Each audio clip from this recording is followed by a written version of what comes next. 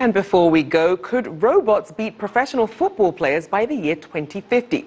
Humanoid robots could be future FIFA champions one day. That's what the general chair of ROBOCUP is hoping. The annual event is in full swing in Germany. More than 3,500 participants from 40 countries are playing in multiple leagues this tournament.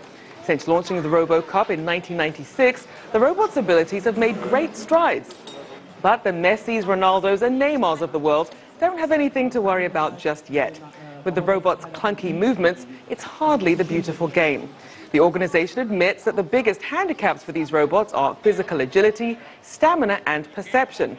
But ROBOCUP gets a step closer to its goal every year.